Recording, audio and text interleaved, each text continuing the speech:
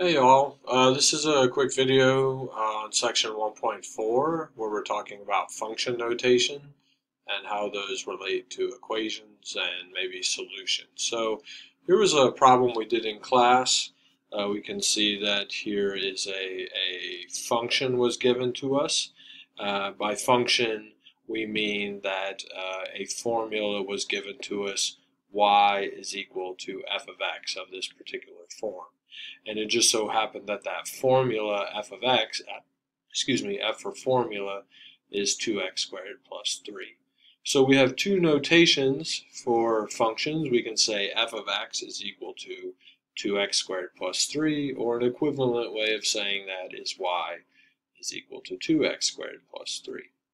Once you have the function notation, this notation right here though, we can ask questions like the one we did in class today. This notation says the function f evaluated at x is equal to 5. And f evaluated at 5 turned out to be 53, because we would take the 5, and wherever you see the x in the equation itself, you plug in 5, then you do some arithmetic using order of operations. You do the multiplication first, the powers first, that gives you the 25. Then 2 times 25, do multiplication next, turns into 50. And then we do the addition last, 50 plus 3 is 53. Okay. One way we can check, so in the notation of 1, 2, and 1, 3, what we can say is that the value x is equal to 5, y is equal to 53, sometimes written as just 553, is a solution to the equation y is equal to 2x squared plus 3. So this is some of the terminology that we learned in a previous video. So one of the points of this video is to show you that Desmos also knows notation, function notation. So one could come over here, for example, and put f of x is equal to 2 times x squared plus 3. Whoops, 2 times x squared plus 3, right? And now that formula has a graph, as we'll talk about more later in this class. So when we talk about a solution to this equation, one can say, make the point 5, that's the x value, and the y value will be the function evaluated at 5. And one could create a label of that on the graph, and one can then see, if we zoom out some, right here, to zoom out quite a ways, there is 553. That is a solution to this particular equation, y is equal to 2 times x squared plus 3. Jason, there we go, 2 times x squared plus 3. And both in function notation, you get the same picture. In purple, y is equal to 2x squared plus 3, or 2x squared plus 3, f of x is equal to that.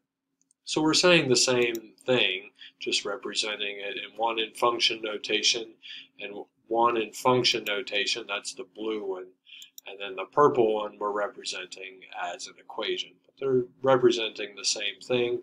5, f of 5 is a point on the graph. It is also a solution of this equation right here. One could create a table of values if you wanted. Nice thing about a function, one can then just write f of x, where f of x is the formula that we already know. And if you put in 5 for x, the y value comes out to be 53. One can then put different values. One could put 3. There is another solution to the equation, 321, or one could put 0, for example, and there is one of our solutions at 0, 3. Okay, so that's what we were seeing over here. The problem was asking us to find f of 0.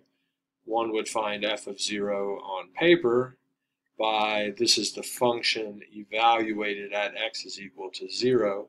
So we're going to look at this function, 2x squared plus 3, this formula, And then wherever you see the x, put in an x is equal to 0. That's what this f evaluated at 0 notation means. So then this would be 2 times 0 squared plus 3. Do the powers first. 0 squared is 0.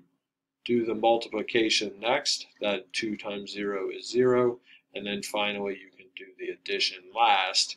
And that's why we are finding that the function evaluated at 0 is in fact equal to 3. And we can see that 0, 3 is a solution of this equation because this dot right here, 0, 3, appears as a point on the graph of the function.